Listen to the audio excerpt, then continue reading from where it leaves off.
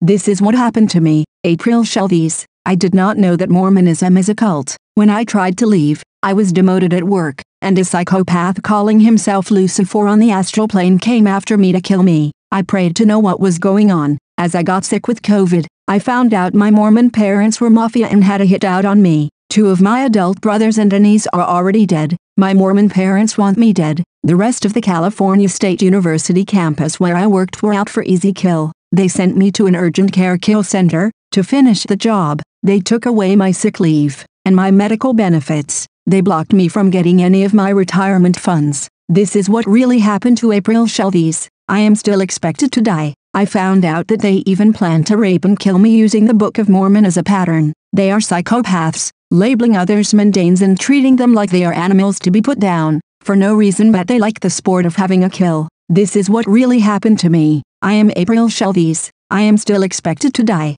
I am a mundane, and I don't know anything about hypnosis and astral attack except as a victim of them, but telepaths are using the astral plane all the time. I can hear my supervisor, Lucifer, on the astral plane, saying, "Will you get this mundane off my case? One easy kill, and all this trouble. Shut her up. Get her to die a little faster, would you?" The California State University where I worked for 27 years planned to kill me. They repeatedly tried to murder me. I am April Schulthies, a mundane. This is what's really happening. This is real. No one knows why I'm still alive, but I'm a Christian, and I trust in the wings of the Almighty God. Spiritual law requires justice. This is the law, and the law cannot be broken. If a man force a damsel, then the man only shall die. The man only shall die. Innocent blood shall not be shed in your land, which the Lord thy God gives you, and those who shed innocent blood are given into the hand of the avenger of blood, that they may die. Those who consented with the evil are subject to the laws in the Bible.